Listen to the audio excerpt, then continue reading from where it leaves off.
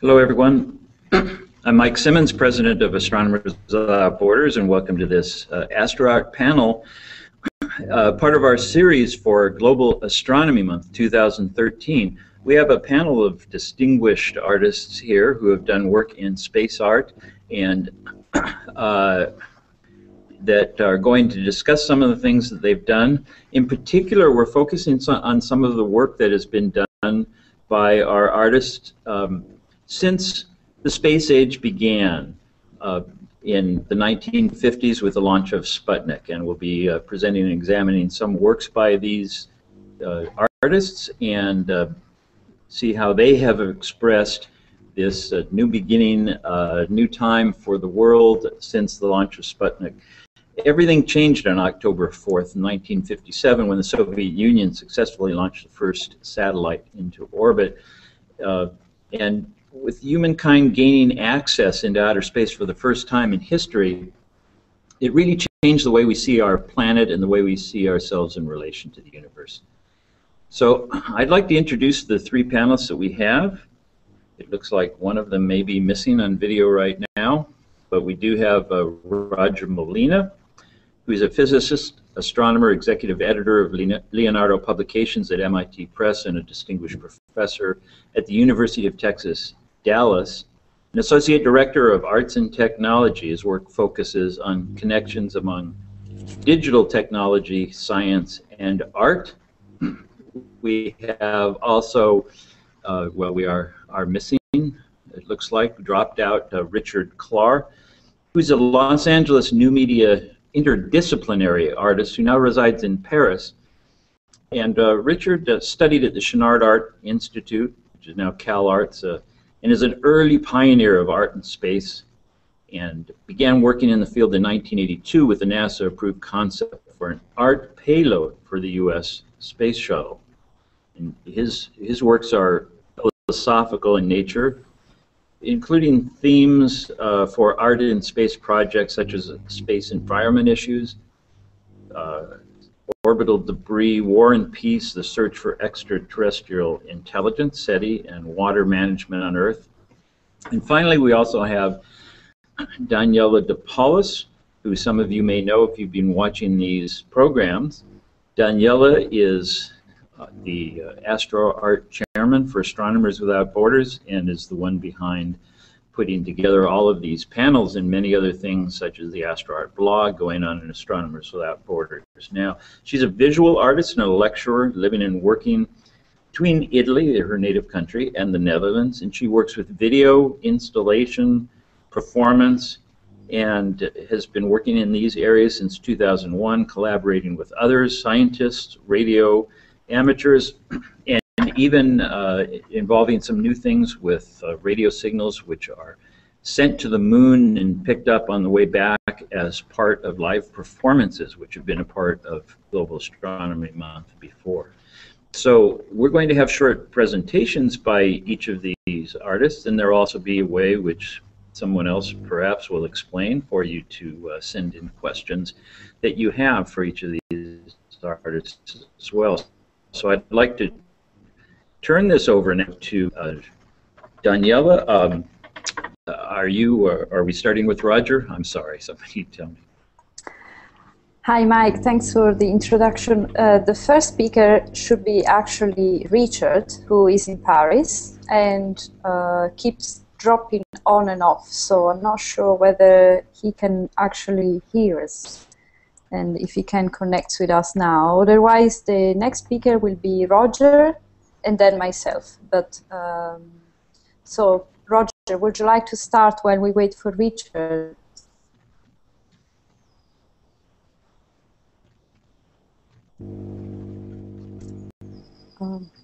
Roger, can you hear me at all? Roger, we're not hearing you. You might. Sorry, hello, good morning, good afternoon. I'm delighted to join this discussion. You're there now. Can you hear me okay? Yes. Okay, good. So this is a topic of great interest to me for both personal and professional reasons. I'm actually a second-generation space scientist.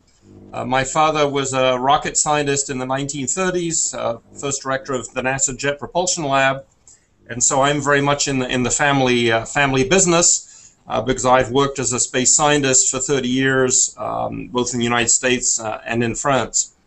But in parallel with that, I've been heavily involved with the art community interested in space, what we now call space artists. And so we've helped artists get access to space in different kinds of ways through our Leonardo organization, but also to document their work. And just as a framing thing for me, I think there are two key periods in the development of the space arts. One, of course, was Sputnik with the first sounds from space, which I think had a huge cultural impact on people. I was not really aware of the impact, but I know my father's excitement at the time. And of course, the first images from space of the Earth had a very important artistic and cultural impact. But I think in a more profound way, we have now really become a space culture. And so the way I like to put that is if we decree that tomorrow morning we would not launch any more rockets into space, well, then very quickly our society as we know it would come to a grinding halt. And so space activities are not just nice things to do, they're actually part of the way that we have designed our communication systems, our Earth remote sensing systems, our disaster relief systems, so indeed we are now a spacefaring civilization in a very deep and profound way. And when I talk about the work of artists in the space age, I always like to talk about three different kinds of ways that artists are involved. One is, of course, by using the experience of space. There are now many artists that have been into zero gravity, and some of the astronauts, cosmonauts, and taikonauts on their space stations have carried out artistic activities in space. And I just wanted to show one first example, which is a Spanish artist called Marceli Roca. And Pamela, if you can help me bring up that image. Do you have that now up on the screen? I can't tell what the viewers are seeing. So yes, that's on the screen. Okay, great. So that's a picture of Marceli floating in zero gravity on board the Russian cosmonaut training plane. And what happened was an art science group in London called Arts Catalyst and Leonardo submitted funding from the European Union to, in fact, take a number of artists into zero gravity. And Marceli was one of those. And what he wanted to do was to dance with his avatar. So actually what you see is Marceli floating in zero gravity. He built himself an exoskeleton. You can see the metal strips around his arms and legs. And then on the back screen is him floating in virtual reality. And so what he wanted to do was to literally dance with his own avatar. Of course, there is no gravity inside computer reality. And so it was a really interesting thing to see the kinds of dance vocabularies he developed, but also that very intimate way that a dancer experiences space. And so as more and more artists begin to experience the conditions of space, we can expect to see more and more examples of truly space arts that are created within the experience of space. We haven't had any artist cosmonauts as such, but many of the cosmonauts and astronauts have had avocations as visual artists, and so they've translated their own experiences into paintings and videos and other kind of self-expression. The second example that I like to give is the way that artists actually have appropriated the data that comes from space for their own purposes. And this began very, very early on In fact, the early sounds from Sputnik were retranscribed and then included in musical performances. I just wanted to show a couple here that are of a different nature. One is which is now on the screen, is a work by a French artist called Pierre Comte, which is actually a remote sensing image of a part of France. And what he did was, as an artist, is he went out onto a large agricultural field and lay out a number of black canvas tarpaulins, which, of course, because of they don't reflect sunlight, have a different temperature than the field around it. And so if you take an infrared picture, which is what this is from a satellite, in fact, he was drawing on the Earth. And this, of course, is a very, very long tradition in the arts. There are many forms of land art everywhere on this planet where artists have created very large drawings on the surface of the Earth. Now, of course, this is probably the first examples where one could see those drawings from outer space. And so, in a sense, the artist has taken a space instrument and reused it for his own performative purposes. There's a second example of that on my next image, which is from the American artist Tom Van Sant. And if you look very carefully in the middle of this image, you can actually see the image of an eye. And what he did with a group of colleagues is he laid out mirrors on the desert floor in California in the shape of an eye. And so when the satellite looked down, you saw this eye looking back. Just a very nice, simple, sort of conceptual piece that subverted the use of the satellite for surveillance purposes in that case, and used it as a symbolic experiment. Tom has done a huge amount of work manipulating space data.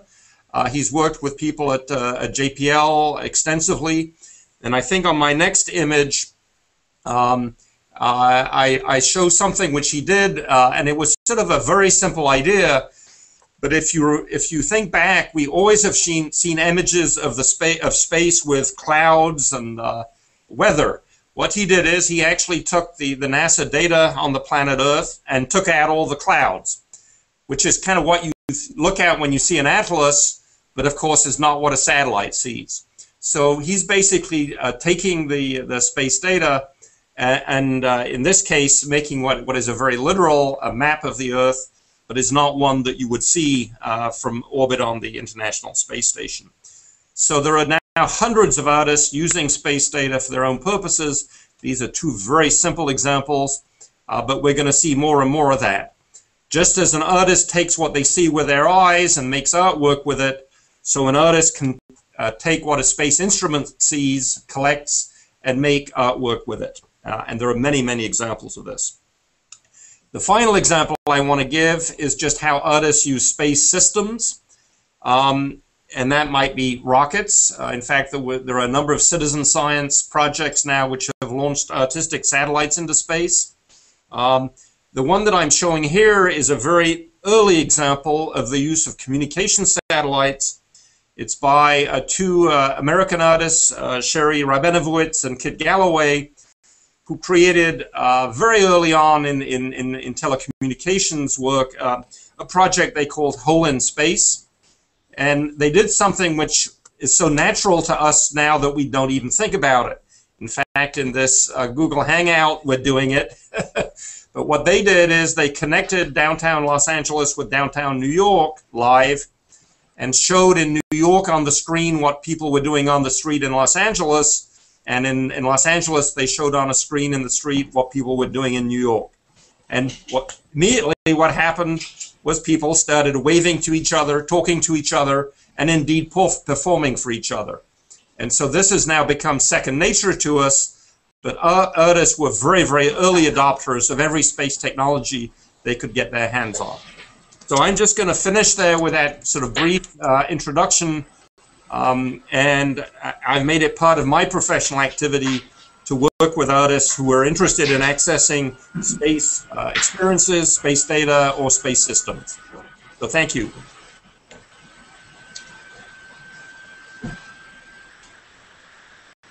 I'm going to mute myself. Richard, I think you're on next. Yes, Richard. Hear me? Yes, we hear you. We've had Richard Klar has had a little bit of technical difficulties as these things happen. Richard, I am still having difficulty. We're having it keeps booting me out and connecting me to my Gmail. So I'm now trying to do this on Peggy's computer. okay. Do you need a few minutes? So should we go to Daniela first, or do you think you're ready?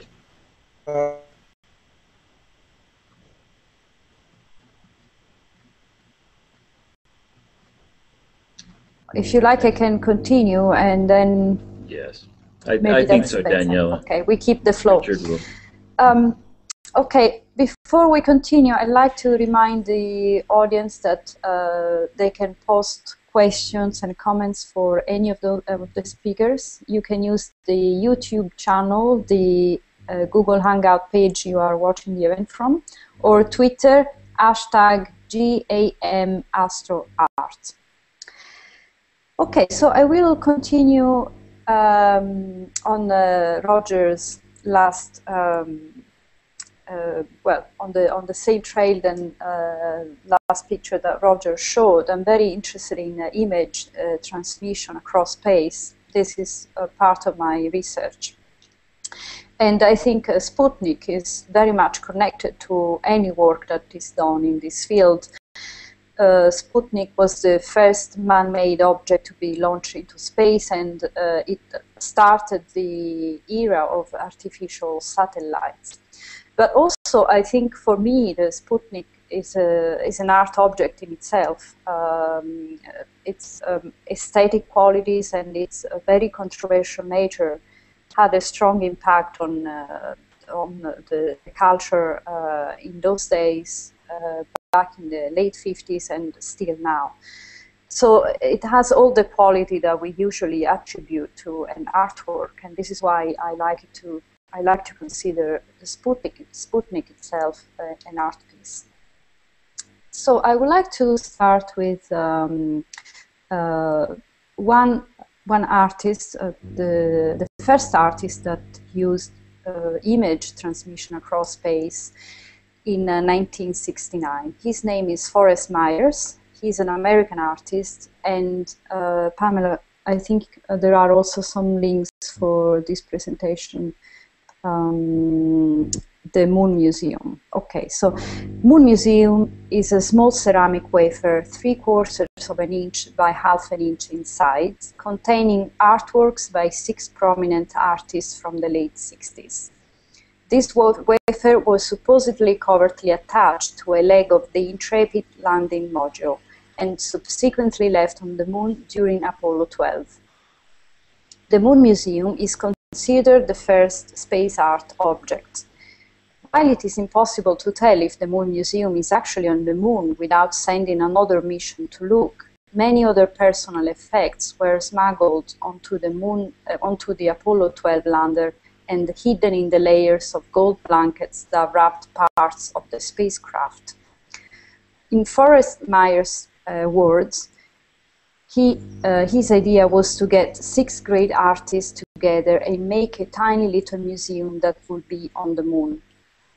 The existence of the work was not revealed until Myers informed the New York Times, which ran an article on the story 2 days after Apollo 12 left the Moon and 2 days before the splashdown in the Pacific Ocean.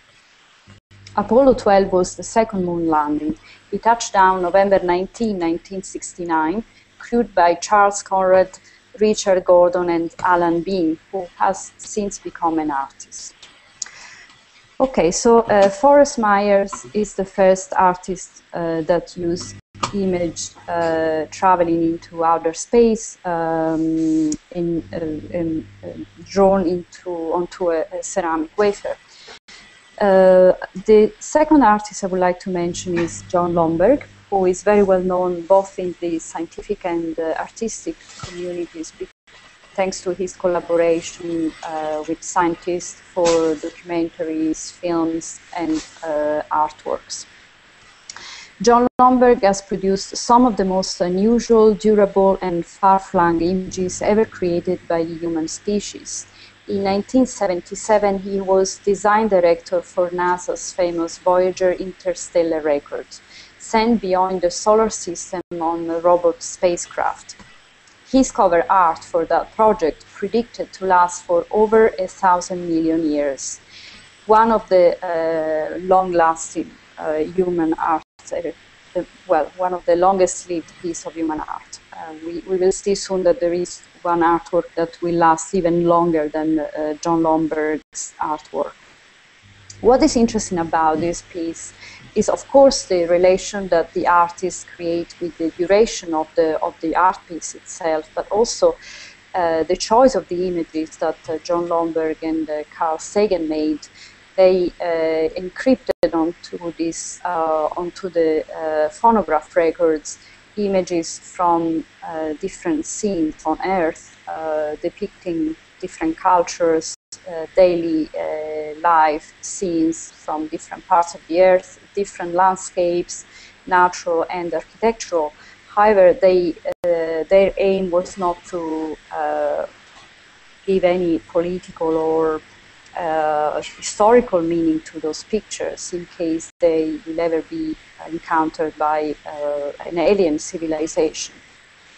So this artwork is very different from the one that I will mention in a few minutes. And to finish the description about John Lomberg's work, I would like also to mention 4 art objects that John Lomberg helped designing for and that are now on Mars.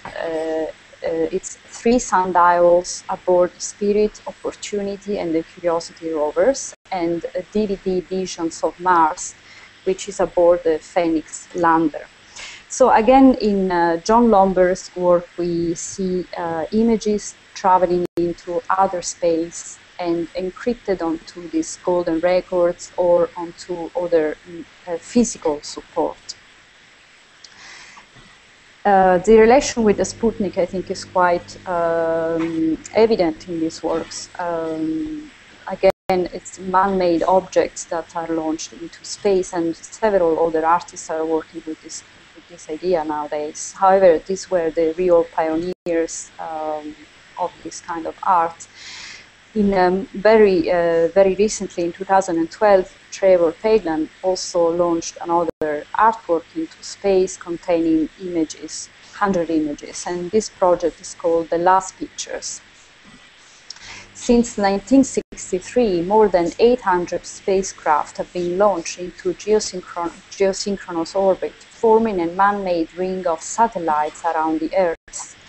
These satellites are destined to become the longest-lasting artifacts of human civilization, quietly floating through space, long after every trace of humanity has disappeared from the planet.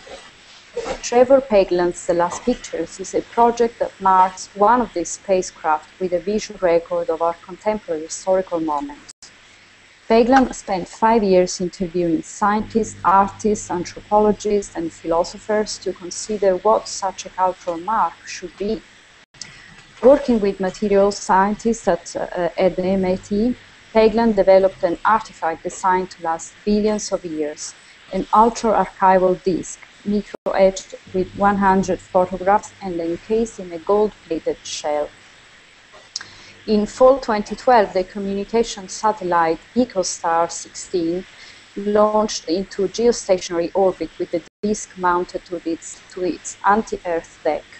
While the satellite's broadcast images are as fleeting as the light-speed radio waves they travel on, the last pictures will remain in outer space, slowly circling the Earth until the Earth itself is no more. Again, I find really interesting this relation between the physical object launching to space and time. In the case of Trevor Paglen's artwork, the art piece itself is designed to outlive the Earth itself. And while speaking about this artwork with Trevor Paglen, I found out that his aim was not so much the possibility that these pictures will ever be found by an alien civilization, but the fact that these pictures are somehow collective and conscious that is circling the Earth until the end of days. So the images are very controversial, are really portraying some of the most painful part in history of humankind. So very different from what John Lomberg and Carl Sagan did in the past. But I think it's very interesting the way Paglen connects this space artwork to the history of humankind. I think it's a remarkable artist.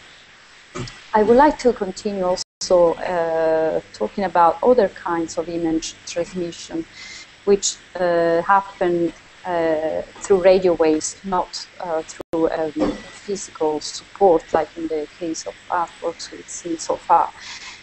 I would like to mention my research on visual moonbounds, which I've been developing since 2009. I pioneered a new application of the moonbounds technology, which is a technology developed after the Second World War.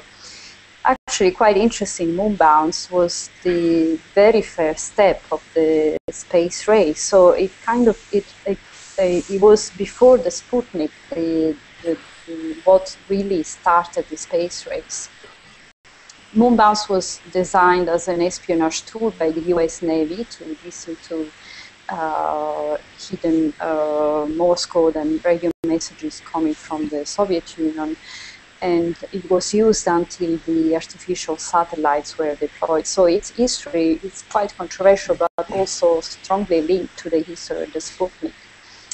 And in 2009, together with a team of radio amateurs at the Dwingelo Radio Telescope in the Netherlands, I developed an application of this technology that allows to transmit images into outer space and to bounce them off the moon's surface. I applied this particular technology to a live performance which is called Optics, during which images submitted by the public are sent to the moon and back. And because the moon's surface is a very bad reflector, and the radio waves that hit its surface are scattered all around the space, so these radio waves are still traveling into outer space while we speak.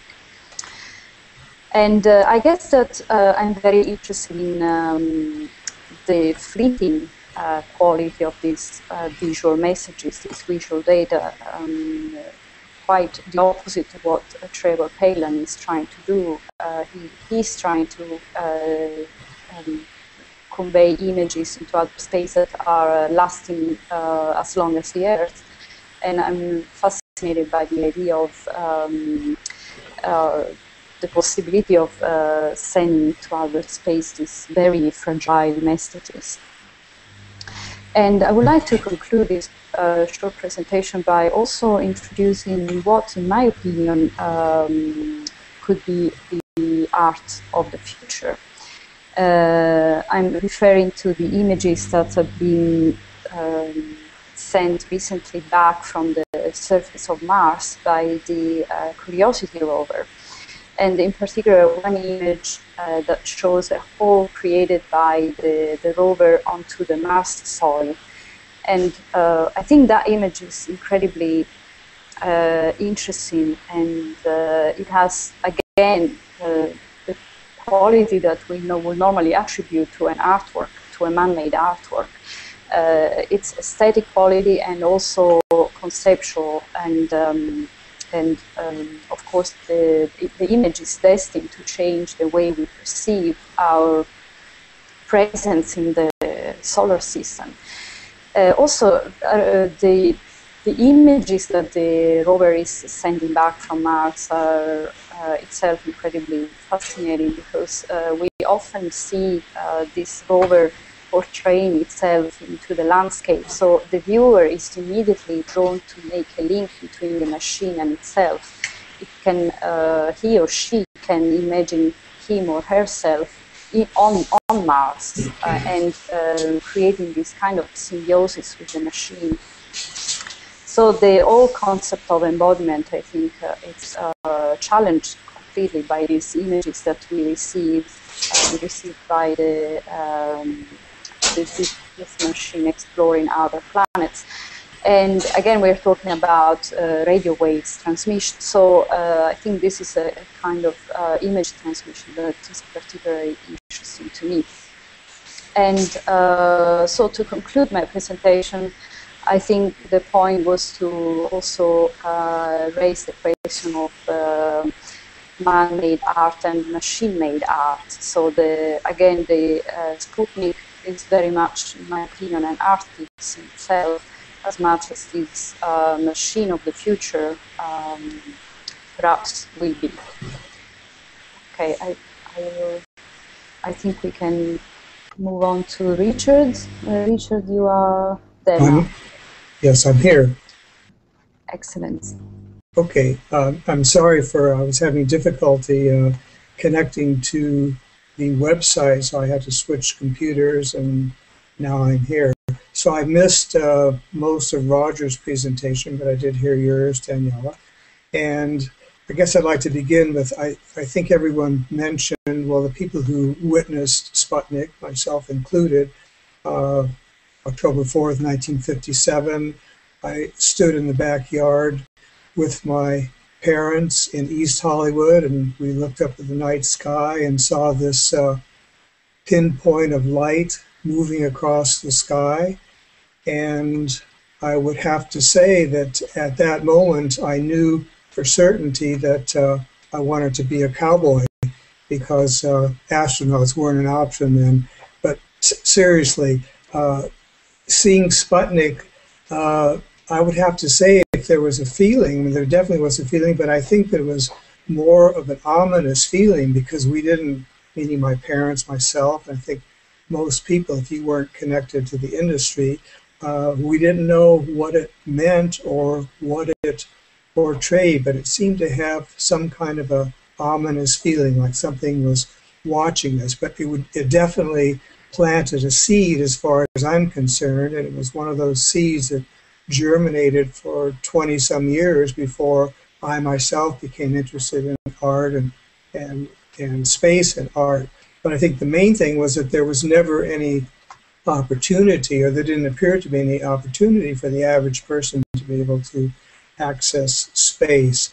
So I want to talk about three artists today. One who I consider to be the pioneer of space art. When I say that, I mean art in space. And that's Joseph McShane. He's an Arizona-based artist, and he's referred to in NASA's own literature as the world's quote-unquote first space artist.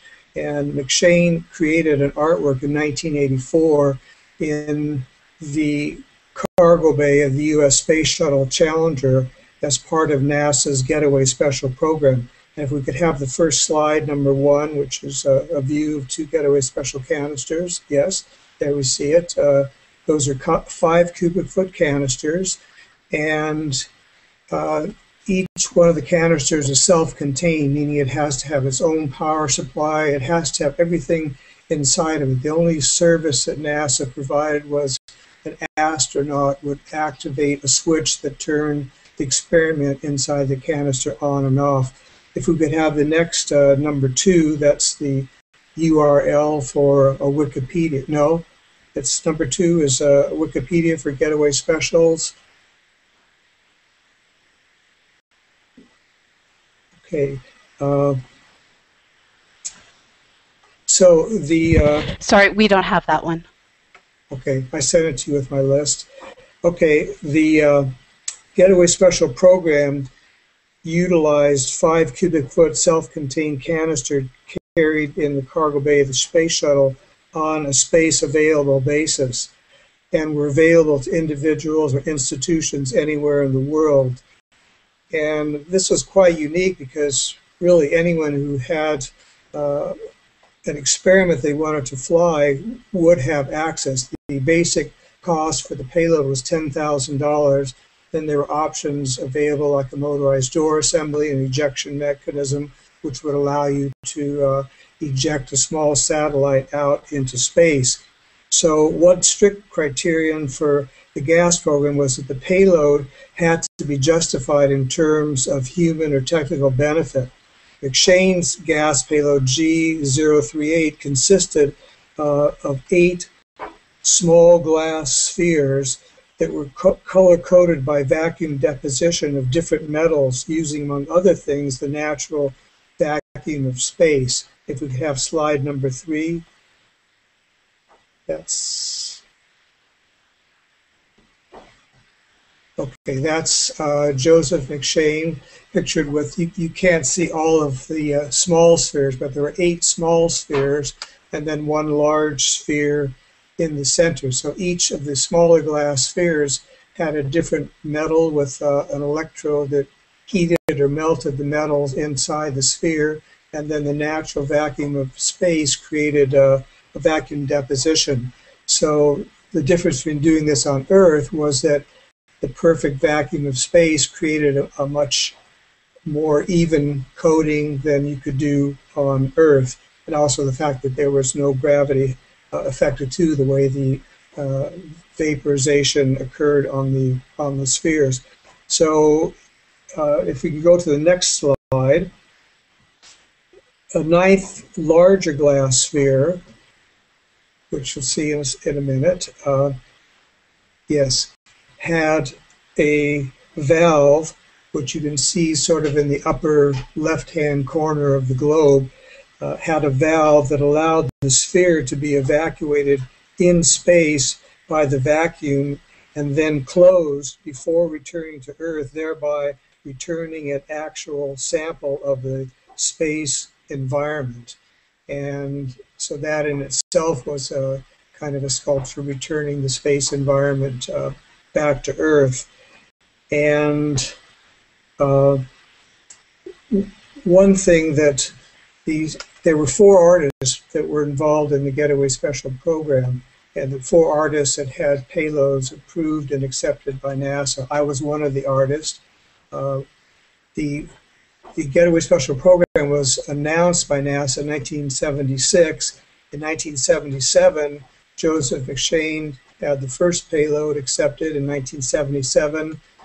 Joe Davis had the second payload accepted in 1982. I had the third payload accepted in 1982. And Al Wunderlich had from Rhode Island School of Design had the 4th payload accepted in 1984. And one thing that all of these payloads shared in common was that they were all technologically feasible and all within reasonable cost, meaning that they weren't going to cost millions of dollars. They were expensive, but still it was a way that these experiments could have been performed in space.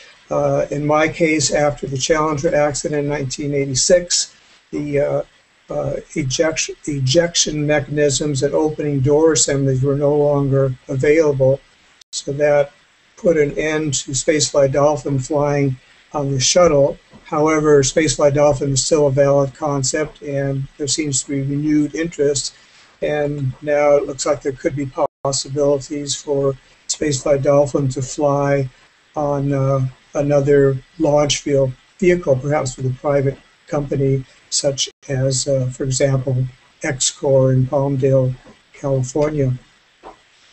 So the next artist that I would like to speak about, oh, by the way, I'm sorry that Joseph McShane does not have a website, so there's very little material that can be found on him. You can Google and he might come up with a few tidbits. He's written up in some of the NASA literature, but there's really not a whole lot available about him.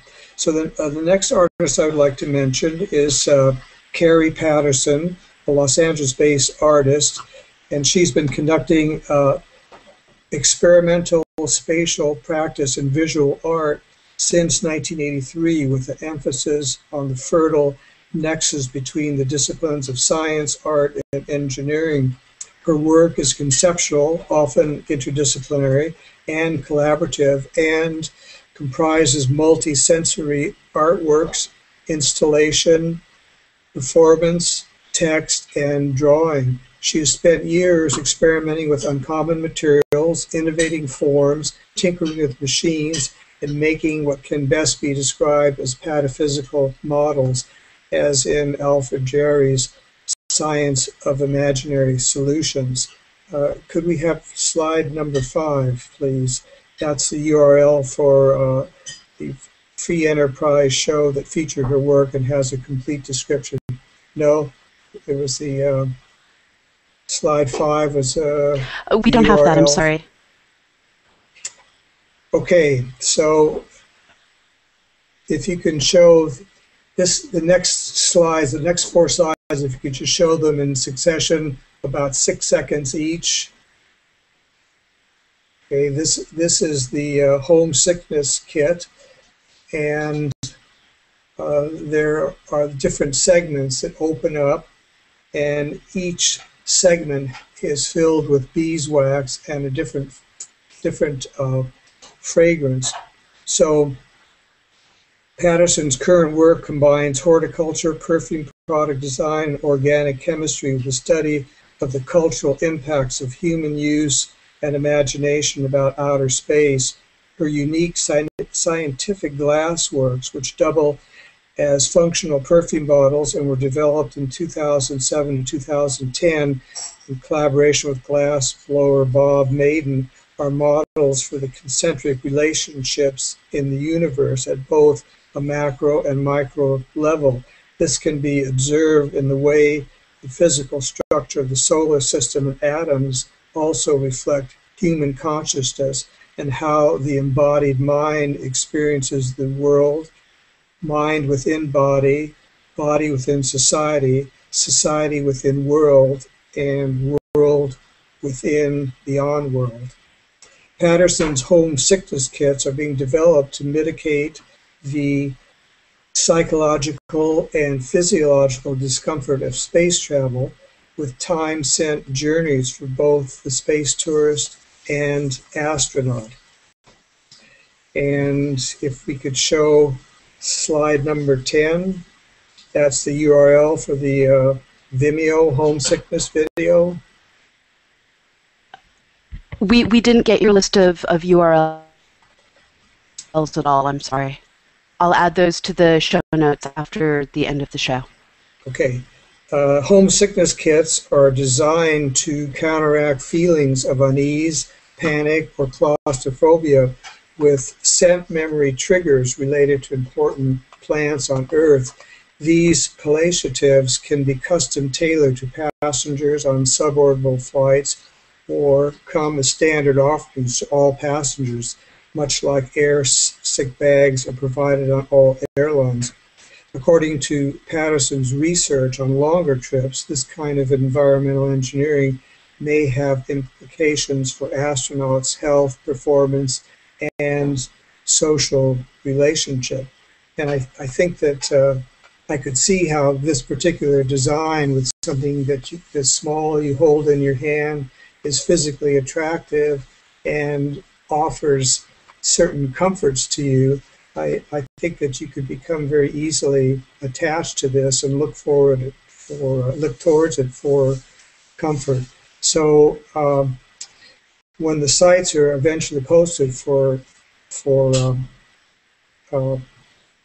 Carrie Patterson and the links to her Vimeo, then you'll be able to read about this in more detail. And I apologize for not having enough time to present this as fully as it was presented on her website.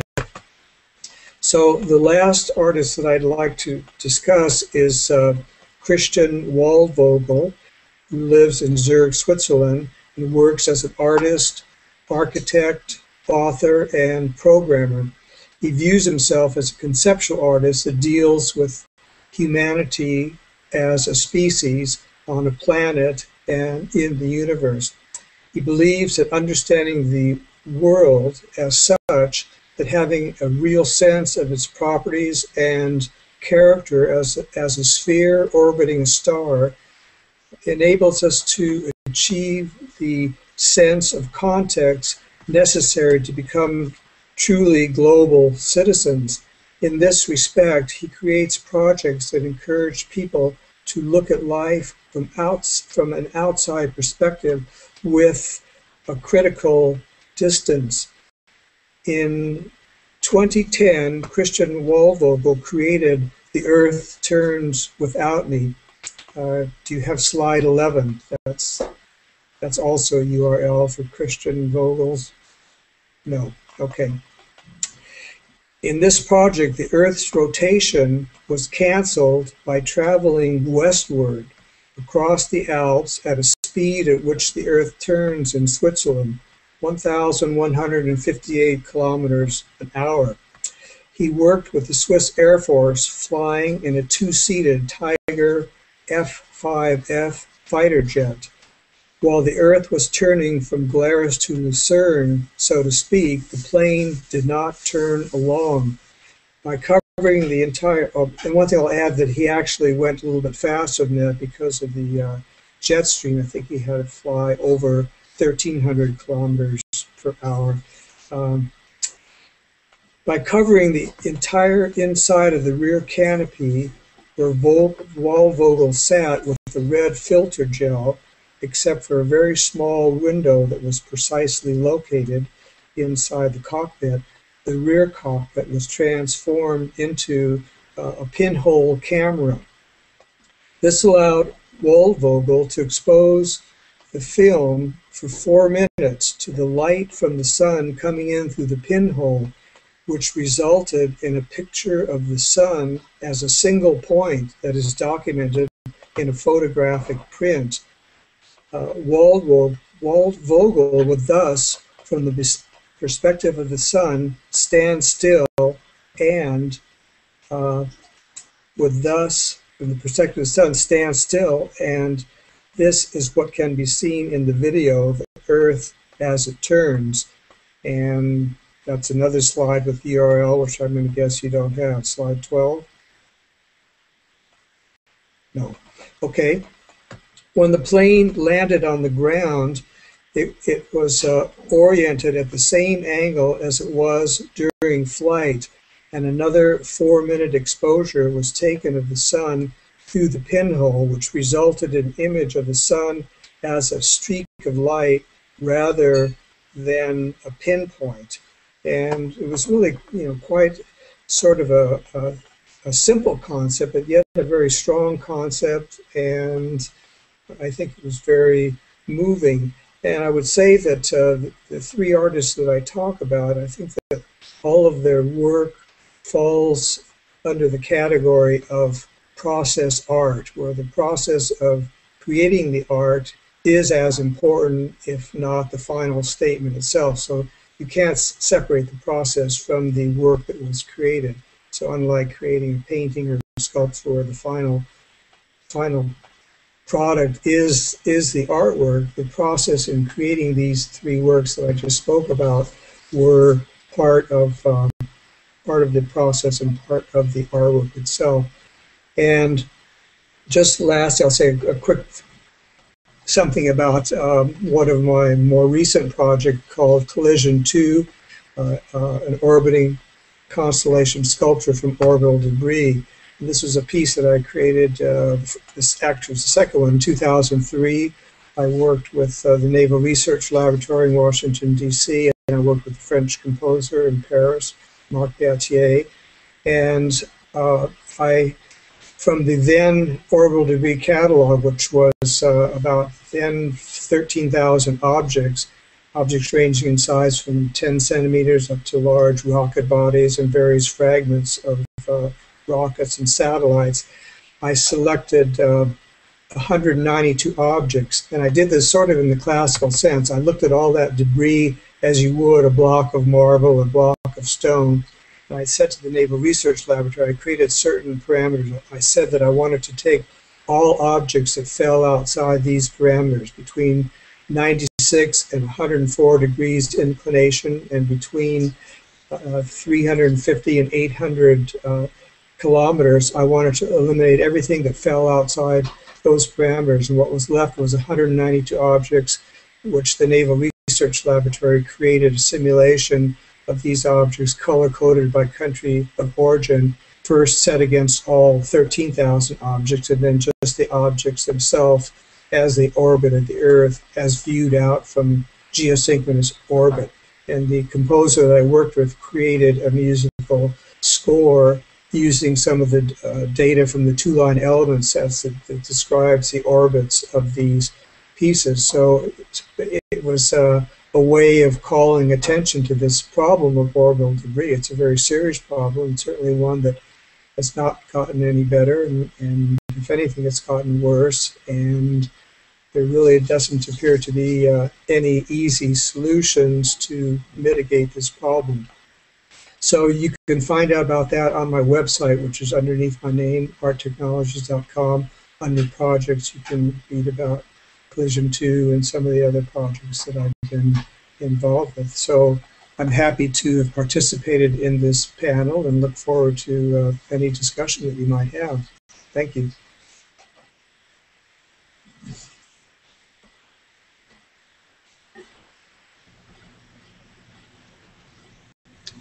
Thank you, Richard. Daniela, if I may, I'll see, first of all, we don't have any questions coming from the audience yet, but don't forget that if you're watching and you want to ask a question with the short time we have remaining, you can tweet them to hashtag GAM, G-A-M, AstroArt, or comment in the boxes on the event page on Google Plus or on YouTube.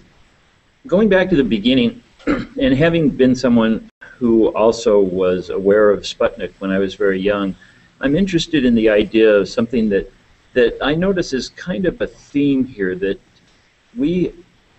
many different movies and books and stories talk about the idea of our art going into space in some way.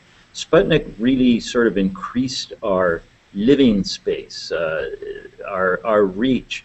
But there are many things in which we talk about things like Voyager with the plaques on there, reaching out to other places. Also some works that were mentioned, I think, by Roger, extending art out into the universe, not necessarily for someone else to find, but for the idea that space is eternal, and in a way this makes humanity eternal long after we may be gone and the Earth is gone. They'll still be there. And it strikes me that this is sort of a common theme that's developed since Sputnik.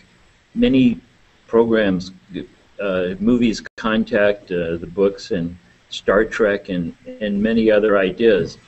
But in a way, there seem to be two perspectives here on this. There is the scientific, such as Curiosity and Voyager, and there is the artistic, such as what's also on Voyager and what seems to come from Curiosity as well. Are these two expressions of really the same thing, some longing in humanity to sort of a philosophical nature that's developed since we've reached out into space? I wonder if someone would want to comment on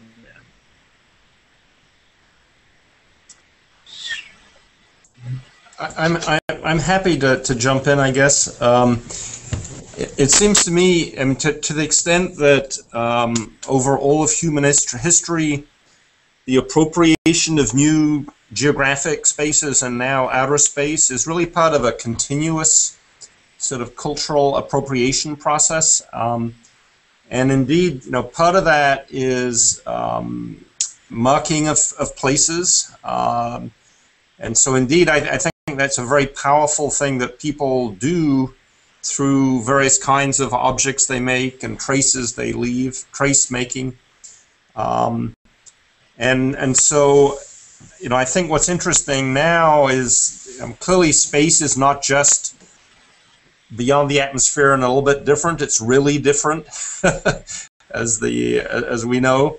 And so I think we're still struggling with whether space is our new home or whether it's really such an extreme and foreign environment that we will never really be able to live there. And so I think there's sort of a conflicting cultural exploring going on at the moment. Richard, did you have anything you wanted to mention as well? Well, I just, you mentioned looking at Curiosity, and I think Daniela referred to drilling the hole on the moon, and even though you could say that curiosity is pure science, it is still art in a way, and the old Bauhaus adage that form follows function, that these things, curiosity is the work of art in and of itself, as was Sputnik. And I hearken back to a show that was very controversial at the Guggenheim that was done on motorcycles a few years back, and people were outraged that you could put motorcycles in a museum and call it art. Well, what we're talking about is the context, that the museum provided the context, and you took the motorcycles off the street or wherever they were and you put them in the museum, and it provided a different context of how to view them. So I think that that's sort of what the artists, or some of the artists involved with today, is providing a different context of how to view things. So we use technology, we use data, we combine scientific principles, and we create art, and we make statements about what we're involved with, what we're passionate about. And I think another thing, I think that part of space art and part of the function is, and particularly I have an interest in the search for extraterrestrial intelligence and how art can be used for extraterrestrial messages, and I'm interested particularly in nonverbal communication. And these, while being attempts at communication for extraterrestrial intelligence, they're also attempts to communicate with people on Earth.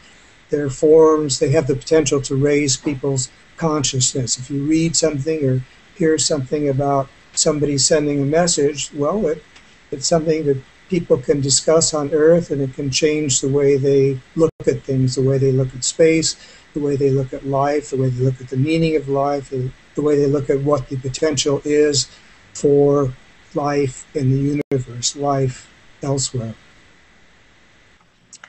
I'd like to add something to this. Oh, it's getting really dark here, so okay, I hope you can still see me.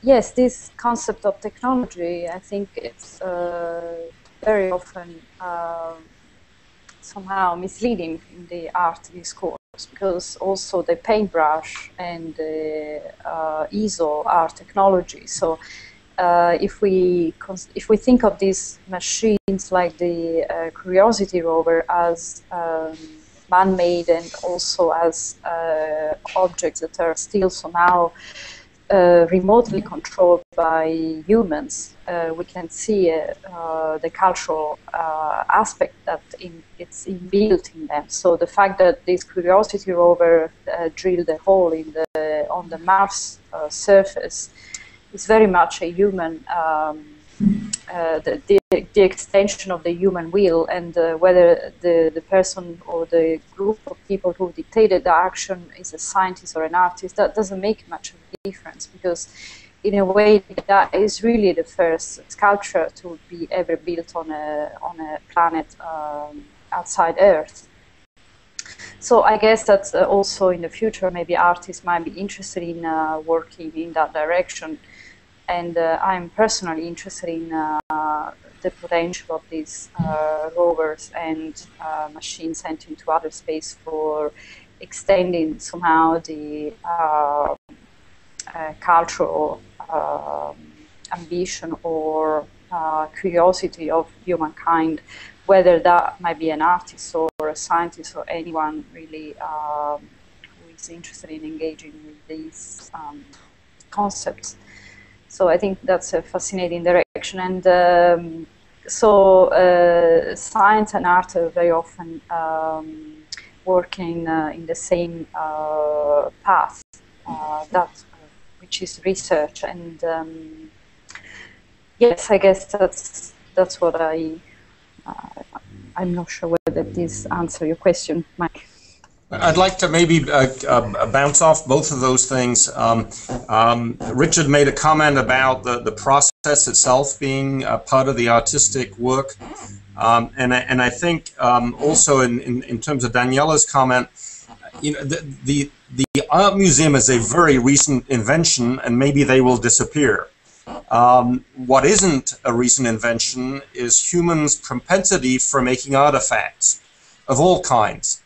And artifact making seems to be part of a very basic thing that human beings do, some of which obviously are deployed for certain kinds of strategies and others. And of course, many artifacts that are now in art museums were created thousands of years ago for purposes that had nothing to do with art making. They were part of making artifacts to make sense of the world, to try and control the world, to create images of the world. Mm-hmm. And so there really is a continuity between the kind of artifacts that people make. And I think this putting of things in the art box or the science box is a very dangerous idea. And C.P. Snow, who I think did humanity a very big disservice by creating this meme about the two cultures, because if you go back thousands of years, you find human beings in their habitations creating all kinds of artifacts. Some of those are to shape the buildings they live in, some of them to shape the clothing they wear, some of them are objects that have religious or ritual importance, and some of them have to do with just trying to make sense of the world. And so I think as we look at the work of space artists, we need to look at that in the continuity totally, and that's what Daniela said that I'm resonating to. It's a total continuity of what scientists and engineers are doing, or people whose paychecks come from those kind of institutions. And so, I think it's really important to look at the work of art makers today as part of this continuity of artifact making. Interesting. Well, thank you all. I think that for those of us in astronomy, we feel we have some of the most difficult questions to answer. Things like where does the universe come from and where will it end? But I think we can add to that one question that we often hear has probably been throughout time as well, which is what is art? And it sounds to me like there isn't any definitive answer. It's technology, it's science, it's all really part of one thing. I think during the AstroArt program that has developed under Daniela's management in Astronomers Without Borders, which is not something that we envisioned at the beginning, has been fascinating because there do tend to be different communities, sort of people speaking different languages, whether it's from one perspective of technology, engineering, science, or art, or philosophy. And we find with things such as astropoetry and so on that we're talking the same thing, sometimes talking past each other, but talking about the same thing, these larger questions as well. So that's what I find fascinating about this in the ongoing program.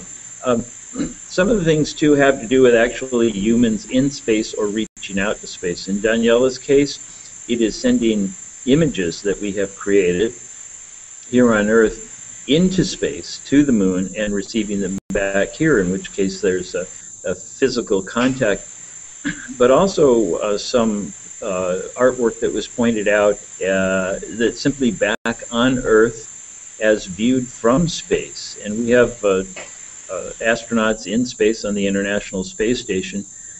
There are some, Chris Hadfield in particular is now the commander of ISS, a Canadian astronaut, tweets almost constantly throughout his day when he gets a chance, because they're very busy, but he sends pictures that he takes, and these are fantastic, not only as expressions of nature and human technology, such as cities and lights at night. They appear like artwork to me, so I think there's a real interaction there, and the artificial lines, such as in Astronomers Without Borders, we sort of try to go past geographic borders, but we're finding that these other borders are being broken down as well. And maybe they always have been, but it seems that what Panels is saying is that they've always been artificial borders to begin with. Is that You you think I'm on track as far as that goes? Do you agree with that idea? I would agree. Yeah, I would agree, but also I would emphasize that indeed you know, something has different has happened in the last 50 years, because you know, astronomy I think itself has changed because of the space age so fundamentally. Not only because we can now actually go visit things that we could only see remotely before, but also just the way that we now have access to the whole electromagnetic spectrum and so on. And so these philosophical questions that for thousands of years we were faced with just looking at the night sky and trying to figure out some of these big questions have now become so accessible to, obviously, robotic exploration, which changes astronomy fundamentally, but also the way now we have telescopes that look at X-rays, at infrared waves, everything else you can imagine.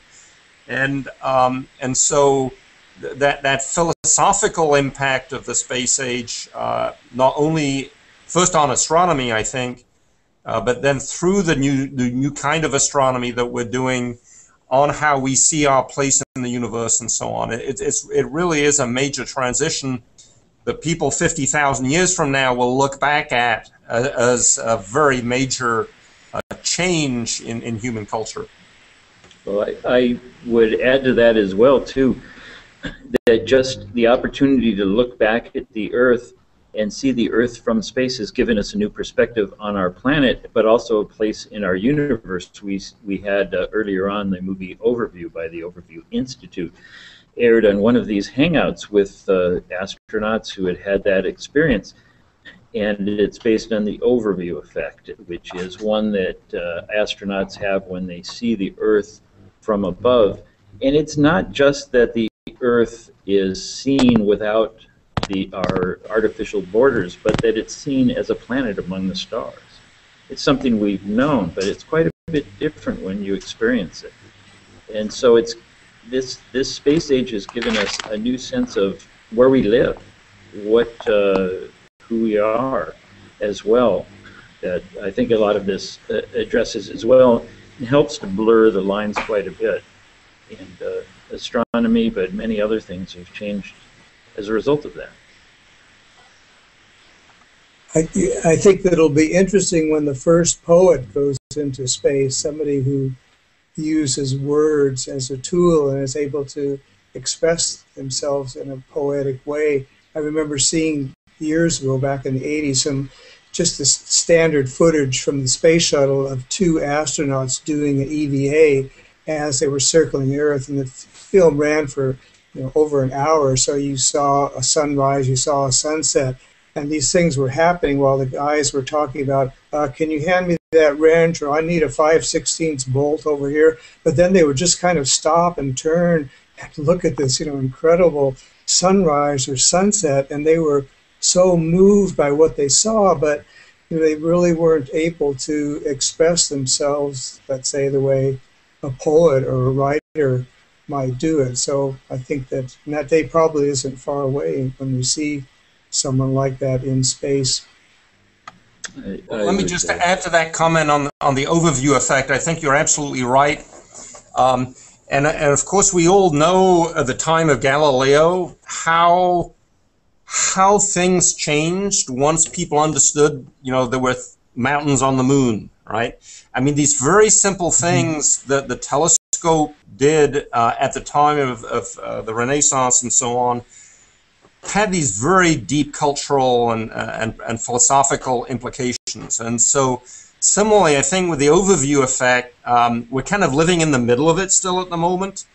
And maybe 100 years from now, 200 years from now, we'll look back at the kind of art making going on now and understand what is an appropriate art for the space age. And it takes a long time for people to wrestle with these very big changes in their perception of things. I mean, Galileo didn't realize what he was doing, and I think similarly, those first photographs taken from space were sort of seen as illustrations. But as you just articulated, it really makes something so real that until then has kind of been conceptual, and so it's going to take, I think, many decades before we know what kind of really cultural expression, what kind of artwork will be generated. And as Richard just said, that also means that hopefully the people who are spending time in space will spend time making art also. Well, it's interesting too that you mentioned that, because some of the pictures that were first taken, of course, were fascinating to us.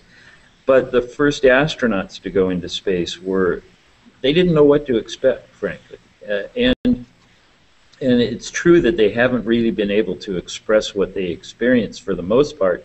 And many express frustration at that. And the Overview Institute is trying to sort of bring that experience to people through simulations and so on.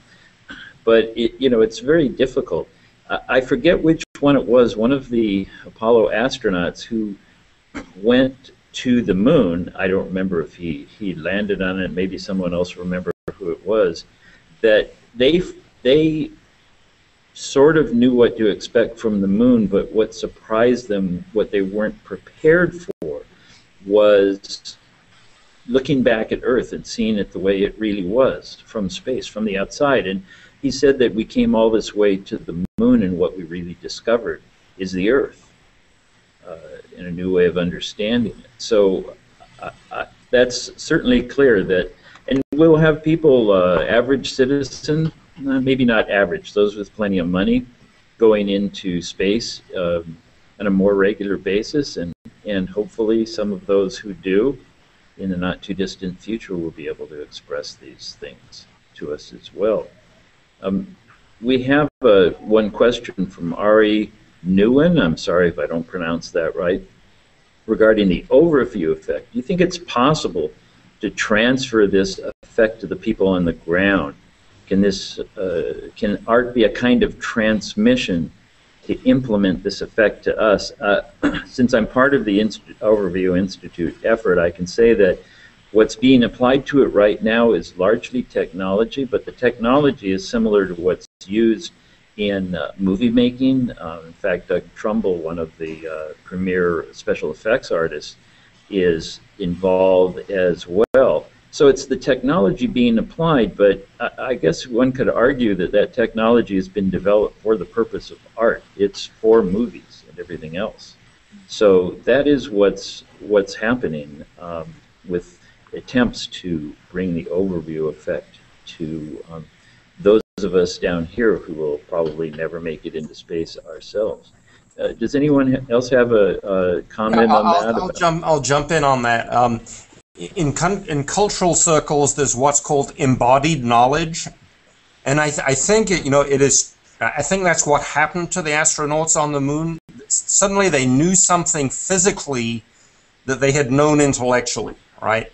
And that there's something about actually inhabiting a different environment, moving around in it. Obviously, they didn't smell the moon, but they certainly were able to touch the moon.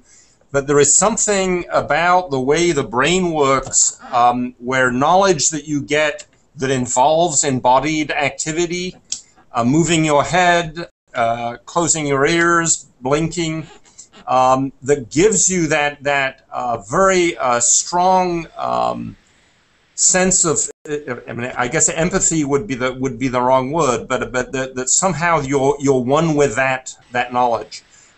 Psychologists talk of the Gestalt switch, where you see things a certain way, and then suddenly something happens, and you can no longer see it the same way. And so I think one of the hope would be that some of the work of artists would indeed be able to take that overview effect and somehow allow people that haven't experienced it to somehow share it in a deep and intimate sense. That's where I think some of the artists work with virtual reality system, or even some of the very sophisticated now heads-up gaming systems and so on, where you can semi-experience these other, it's so hard to imagine what gravity is like when it's just a sixth of the value we have on Earth. I mean, conceptually you understand it, but there's no doubt when the astronauts started walking around the moon and swinging golf clubs, I mean, that was real. And so how you understand 1/6 gravity, except by embodied knowledge, is very hard to imagine. And I think, we would hope that the work of artists would help have that overview effect become embodied. But just looking at the way people struggle with understanding global climate change, people don't want to understand, they don't understand deeply of how interconnected the planet is as a single system. And conceptually, we all understand that it's one atmosphere, but until you look at it from the outside, it's not as real. I'd like to add something too. Okay. Do you want to go ahead, Danielle? It's fine. You continue, Richard. I will. Okay. No, just in sitting here and hearing this conversation about the overview effect and how that could be communicated or done in such a way that people on Earth could experience. What I think of would be what I would do as an artist is I would build an isolation tank, a tank that's filled with a highly saline solution of water that enables someone to float very easily without any effort and keeping their head and their ears above the water line. And I would have a dome over this tank, and of course it would be dark inside the tank. You would go into the tank naked without any clothes, and then onto this dome, the dome would be translucent, and you would project on the outside of this dome the overview effect. You could see part of the surface of the moon, and you could see the Earth as it's rising above the surface of the moon. So you would have a sensation of floating in space while seeing this overview effect. So you would have two sensory experiences at least. Well, I would like to add. Sorry, Mike. Sorry, go ahead, Dan. I would like to add to Roger and Richard about the educational possibilities, potential of art in a way. Personally, I think art and education also have not always the same purpose. So I think in the case of the overview effect, it's more a matter of not wanting to understand, because we have the cultural and scientific knowledge about the Earth being part of a much bigger system. So I think there is almost a delay in understanding that, in understanding the bigger picture. But I think it's more cultural than experiential. And I think education should really try to fill these gaps since very early age. So children should be taught that we are borrowing this planet from a much bigger system. And I think, of course, experiencing that even with virtual reality might help, but I think it's more of a cultural shift. And I think art should be also allowed to question all the contradictory aspect of this cultural shift and all the much deeper questions that this cultural shift might lead to, in a way. Yeah, so, it seems to me, and when I'm talking about art with these well-known artists, I'll always say it seems to me, because I'm not the authority here, but that art is really quite often about breaking paradigms. Education largely consists of imparting prior knowledge, not always about, in most cultures, about teaching to see things differently, but infusing the existing, but art, for example, Richard's dolphin in space. Well, we have dolphins, we have representations of dolphins. We haven't seen them in space before, you know? So it seems to me that that's just a way of sort of breaking the paradigm, of breaking our sort of inner concepts, our worldview, and presenting things in another way that generates new feelings. You say, Richard, that Yes. perhaps is what... Mm-hmm. Go ahead, Richard. No, I was just going to say that, you know, as far back to the dolphin, spaceflight dolphin, it's interesting that it's a very iconic symbol that everyone understands. That at the show that just recently finished at UC Riverside Free Enterprise, they built a full-scale mock-up of spaceflight dolphin, and it was very interesting to watch children's reactions, people's reactions. They got right away what the concept was. It needed very little explanation. Oh, yeah, dolphin in space, sure. Sending dolphin voices into space. It didn't, at least to many people, it didn't seem like a foreign idea. Mm-hmm. Interesting. I just want to re-inject something. Sometimes when I talk to people, and I think this is, you know, where you make the difference between education and maybe what artistic exploration might be. People actually sometimes have the feeling that going to space is like going to Antarctica, but it's a bit further. And it's actually not further, depending on how high you go. But in fact, you know, we forget how finely tuned we as human beings are to the environment on Earth. You know, the whole human species has evolved in one gravity, in a very specific kind of atmosphere, with all the sensory inputs and experiences that we have. You know, when we go into space, we are the aliens. I mean, we did not evolve in that space environment. You know, cosmic rays are dangerous for us. If we don't have gravity, we get lost. We don't know how to orient ourselves. And so, you know, I think you know, part of the change of paradigm really is trying to imagine what it would be like to live in space. And obviously, the people who've been there have had these transformative experiences, the overview effect, and so on. But when we start having people who are born in space, who knows? Who knows how that, you know, what kind of art making they'll imagine? And you know, that's probably a long way away from now, unfortunately. So space, you know, we are aliens in space, and so how we create space art for people who live in space is going to be a whole new gambit. Well, one thing that's always easy to see looking back is that when we predict what the future will be, we invariably get it wrong, because what comes up are things we can't imagine. The great American philosopher Yogi Berra, and I say that tongue-in-cheek, of course, he said the hardest thing to predict is the future, and he's been proven to be true there. So looking back at predictions of the future, we see larger things that we have, but larger or faster or somehow, you know, nobody imagined microchips and computers running everything because we didn't have the capability.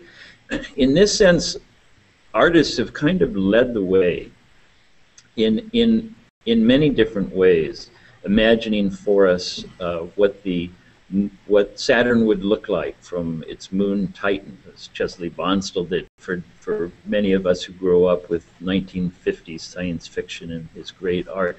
And he didn't exactly have it right. In fact, in many cases, he had it quite wrong, but it took our imaginations out there. And so artists are always, maybe by definition, a little bit ahead of the curve on the leading front for us. And I don't think this will ever end, and thankfully it won't ever end. We always want the artists to be our imagination for us, not only bring us new ways of seeing things, but imagining things outside of our own sphere. And so we've gone well over time, but it's been a great discussion. And I'd like to wrap up. Does anybody have some final thoughts they'd like to add? I'd just like to thank Astronomers Without Borders for doing this. The activity of artists is part of space exploration and astronomy, and so hopefully you will do this in future years. Well, I'd like to add that we will have more Google Hangouts for the rest of this month. This is Global Astronomy Month, and we will have more of these. So this will be continued during this month, but I'd also like to point out that Global Astronomy Month is not the end of it. Astronomers Without